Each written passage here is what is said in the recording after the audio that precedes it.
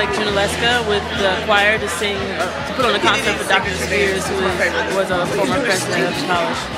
Okay, well, for this weekend, I'm going to North Carolina. I'm staying here. And she's staying here. But then later on in the week, she's coming to my house. And so is Rachel Connolly. And it's going to be really fun. This weekend I'm going to Charleston to go see my nephew because he's 1 month old today, so I'm going to go see him.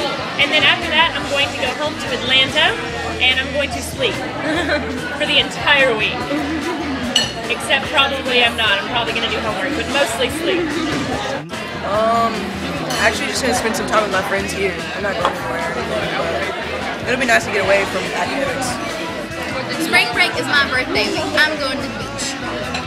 I'm going to be interviewing a family for one of my projects back home, and I'm going to also be trying to do as little as possible and still get my project done. I'm going to Panama City Beach, Florida to spread the word of Jesus for Courage, Campus Crusade for Christ. I'm staying on campus to work on an art project for the Columbia Design League. They're doing Runaway Runway in April.